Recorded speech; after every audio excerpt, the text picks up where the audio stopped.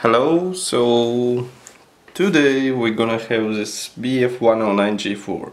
Since everybody nowadays is obsessed with Messerschmitts, we're gonna review a small Messerschmitt from Mark I models, and as you can see this kit is so-called 2-in-1, which means there are two kits in one box. And this kit is 144 scale. It's written here, it's Gustav 4. On the front we have this nice photo of the aircraft, or it's even picture, I don't know, maybe painting. On the sides we have some safety information, another safety information. Here is address of the company, and here we have marking options which are included in this kit. There are 4 of them, and as you can see they're pretty interesting, and even include this strobe option of the Gustav. So it's side opening box. And in the inside of the box we find this nice bag, which is sealed with a ziplock, and there are 2 sprues with the same kit. Manual, decals, clear parts, even some resin parts as far as you can see. So we're gonna check only one sprue because still it's the same. But we will check all other parts of this kit, of course, one by one. So I would put it here so you can see. Let's begin from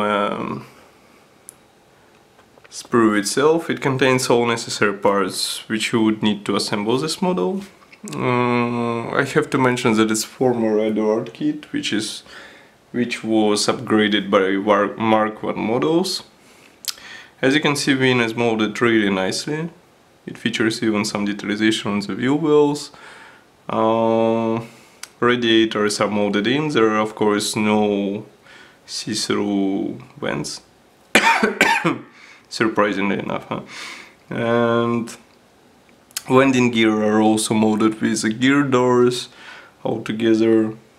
What else? There are 2 options for the air intake.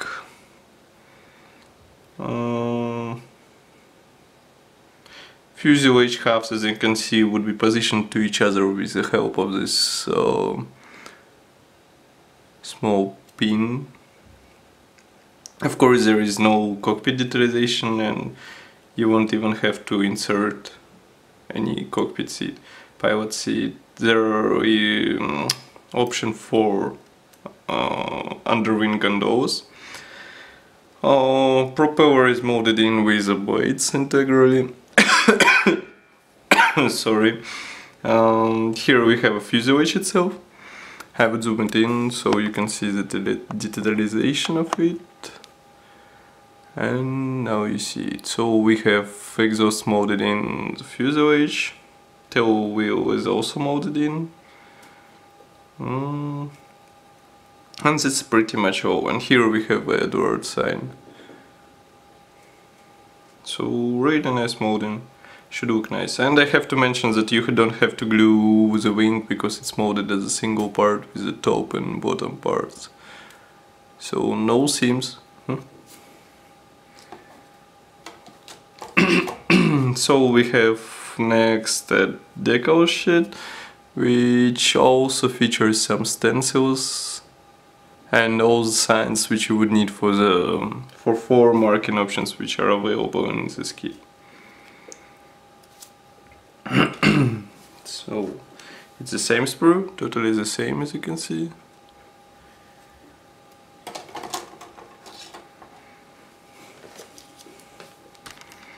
There are 2 canopies.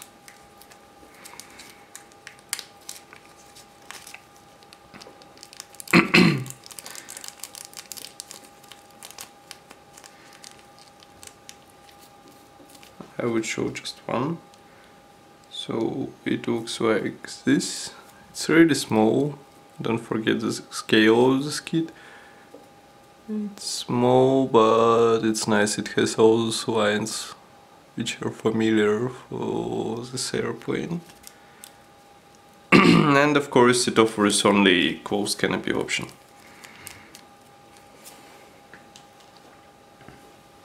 Next we have some resin parts. As far as I can see, these are the cockpit parts with some, I don't know what are those parts.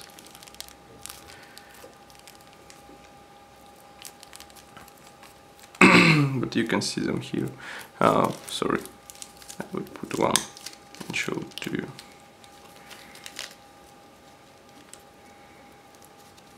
Okay.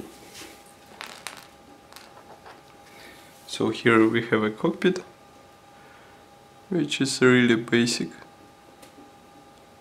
Just only the seat and the dashboard, and it's really approximate representation of real cockpit.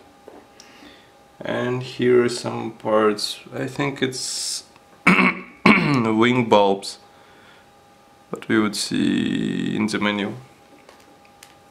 Let's open the manual and check it. So manual is printed in color. Features black and white instructions on how to assemble this model. Yeah, those resin bulbs are inserted on the wing.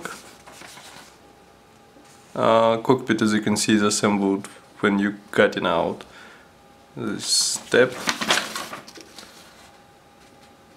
And otherwise it's really simple assembly. And here once more explanation, marking options which are available in this kit. Really nice.